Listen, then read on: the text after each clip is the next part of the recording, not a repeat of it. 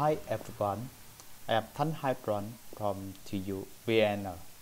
Now I'm talking about my paper Cutoffs for Symmetric point-to-point distributed algorithms. It's joint work with Igor Konnov and Josef Widder, who are my supervisors. They are currently working at Informal Systems. Here is the summary. In this talk, I will present how to verify a well-known algorithm, the failure detector of genre and 2A. Our main idea is to show that this algorithm enjoys the cutoff property. First, let me show you how the failure detector looks like. Here we have a timing diagram. This diagram presents an execution path with two processes, P1 and P2. In this execution path, P1 is always correct, but P2 will crash at this time point, and the failure detector needs to detect all crashes in the system. So how can they do that? In the beginning, every correct process trusts each other. For example, you can see here P1 trusts P2. Moreover, there are timeouts to show how long a process should wait for another. For instance, this is the timeout of P1 for P2. And every correct process repeatedly sends a live matrix to on to inform that it's working normally. For example, this is an alive message from P1 to P2. And because P2 receives a message from P1, so P2 still trusts P1. However, in this period, P1 doesn't receive any message from P2. And after this time point, the corresponding timeout is passed. So that's why P1 suspects P2. Later, P1 receives a message from P2 at this time point. So P1 immediately trusts P2 again and increase the timeout for P2. You can see that this period is really longer than the previous one. And now let's look at what happens to P2. You can see that P2 crashes at this time point. So after this time point, P1 will never receive any message from P2, and that's why P1 will eventually and permanently suspect P2 in this period. And this is the pseudocode. This pseudocode describes exactly what I said before. And one thing I need to say is that in the system there are n-squared point-to-point communication channels. Remember that our goal is to detect all crashes in the system. So the algorithm should satisfy the two following properties: strong completeness and eventual strong accuracy. These properties are formalized in linear temporal logic, and F and G here, they are temporal operators. The first formula, strong completeness, means that every crash process is eventually and permanently suspected by every correct process. The second formula, eventual strong accuracy, means that there is a time after which all correct processes are not suspected by any correct process. Now I explain to you why the failure detector is challenging to verify. The first reason is that this algorithm is parameterized by the number of processes.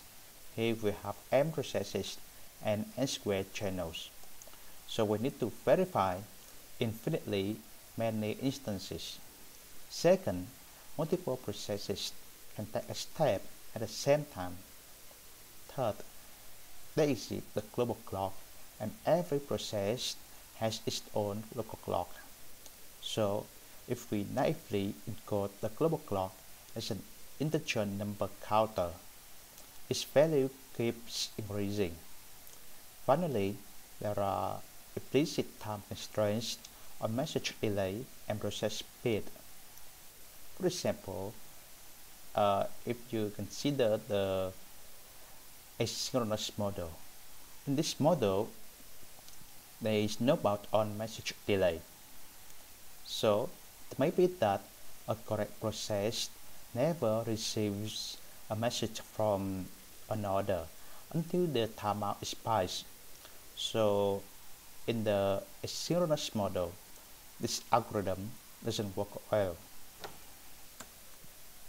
So in our paper, we avoid that last challenge by considering only the synchronous model. So now we know that verification of the failure detector is a parameterized model checking problem.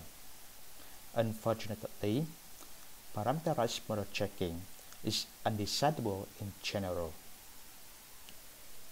So can we overcome this negative result? The answer is yes, and there are two approaches. The first one is based on user-guided invariance and proof acceptance. It is a general approach, but it requires a lot of human efforts. The second approach is based on automatic reasoning techniques. These techniques have been applied to verify restricted classes of algorithms and properties. For instance, token ring, mutual exclusion, or distributed consensus.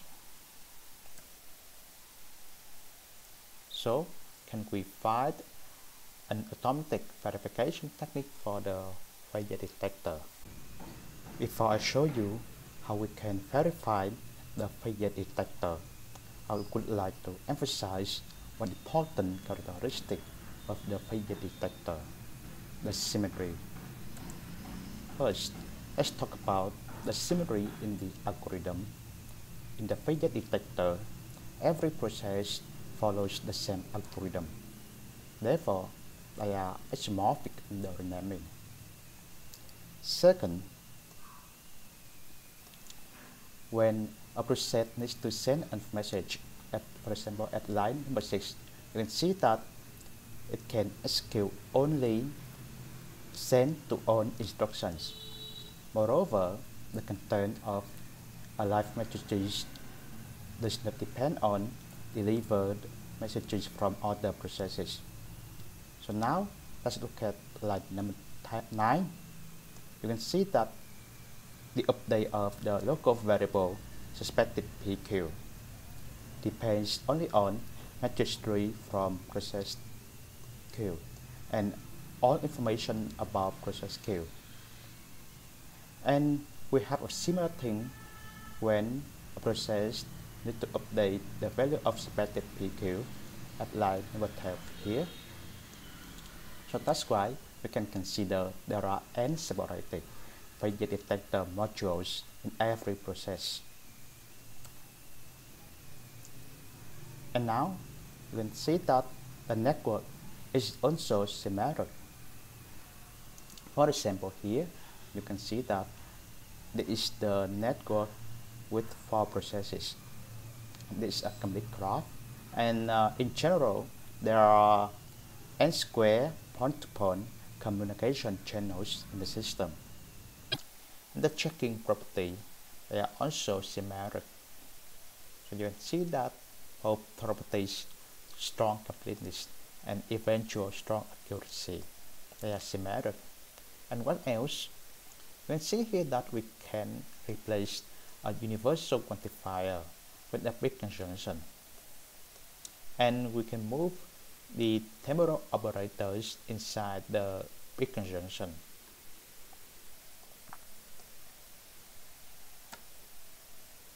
Instead of checking a specific property, so we generalize our result.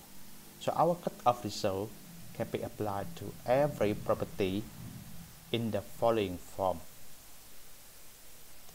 This form. And psi PQ is an LTL minus S formula, and every predicate in psi PQ, that's one of the syntactic forms Q1P, Q2Q, Q3PQ, and Q4QP. So now I would like to discuss the cutoff property.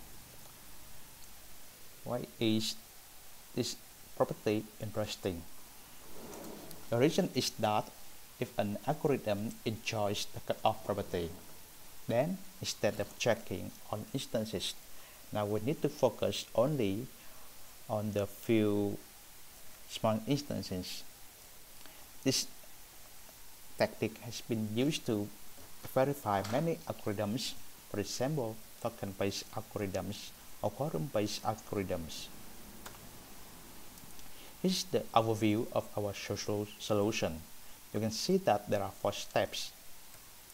In step 1, we will prove that the global system is fully symmetric. Here you can see that this is an instance with 4 processes, and if we change process indices, then we obtain the same system. Second, we prove that an instance with m processes Gn and an instance with 2 processes G2, they are trace equivalent under a set of atomic predicates. In this set AP12, the set of atomic predicates, every predicate has one of the forms Q11, Q22, Q312, and Q421. And here is the proof sketch. The first direction. Assume that we have an execution path in an instance with 3 processes, 3 like here, and we need to construct a new path in G2 such that this path and this path, they are trace equivalent. How can we do that? The idea is very simple. We need to remove process P3, and we need to remove all information related to P3. So then we obtain a new path in G2, and because our system is fully symmetric and the failure detector modules in every process are separated, so that's why this path is legal in G2. And another direction, so now assume that we have an execution path in G2, and we need to construct a new path in G3 such that this path and this path, they are trace equivalent. The idea is that we add a process P3, and we assume that P3 passes in the beginning. And again, because our system is fully symmetric and the failure detector modules in every process are separated, so the new path here is illegal in G3. So by pre-response, so we have our cutoff result. This formula is complicated, but it has a beautiful meaning. This formula means that instead of checking on instances with m processes, now we need to focus on only an instance with 2 processes, G2. For example, here you can see that we don't need to check an instance with 4 processes. We need to focus only on an instance with 2 processes here, G2. And step 4, because we are working on the synchronous model, so the state space of G2 is finite, and then we can run model checkers to verify the checking property on G2. Here are the experiments. To demonstrate our approach, we specify the failure detector in the language TLA+. You can find our specification in my GitHub repository. The link is provided on the slide. Here I show experiments with two properties, strong completeness and an inductive invariant. You can see that in both cases, our cutoff result really helps us. For example, in the experiment with strong completeness, you can see that TLC can verify an instance with 2 processes in 2 seconds. However, if there are 6 processes, TLC restricts the timeout. Here we set the timeout to 10 hours. And for the inductive invariant, both model checkers TLC and Appalachian can verify an instance with 2 processes in 1 minute. However, TLC restricts the timeout when there are 3 processes. And Appalachian is really better because it can verify an instance with 4 processes in 30 minutes. And the most important thing in our paper is that we can generalize our cutoff result. So in our paper, we define a new class of distributed algorithms called Symmetric point-to-point class. And our cutoff result can be applied to verify every algorithm in this class. Because the formalization is very technical, I will not present this definition in this talk, so you can find it in our paper. We are going to the end. In the last few minutes, I have presented the cutoff result for symmetric point-to-point distributed algorithms. Our cutoff result can be applied to verify every formula in the 2 following forms, with 1 index or with 2 indexes. We demonstrate our approach by verifying the failure detector of Chandra and Tuel. In our paper, you can find more details about the formalization, the proofs, and more experiments. We have more experiments for different properties because our work is for the synchronous model, so we don't need to consider other parameters for message delay or relative process speed. So for the future work, we would like to find automatic verification techniques to cope with these parameters. And if you have any questions, please send me an email. My email address is provided on the slide. And that's all. Thank you very much for listening.